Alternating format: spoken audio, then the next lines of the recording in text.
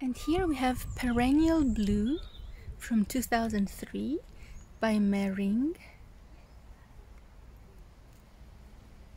And it is not really blue, but it has such a lovely, slightly bluish fuchsia tone. And there are so many flowers at the end of each branch. And here it is created in such a shape like a climber.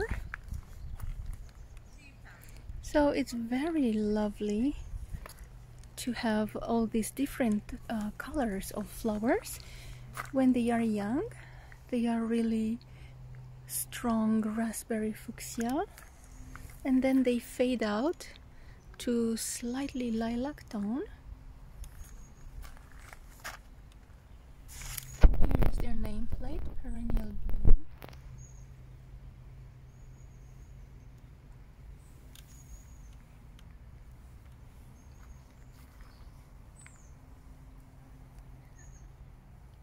And there is no disease on the leaves, however they have holes, so somebody was eating them, or maybe these are by the bees. It could be that bees were harvesting this for their nest.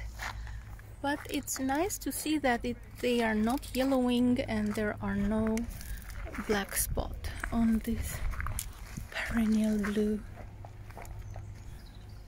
Such a fresh eye catcher in the garden.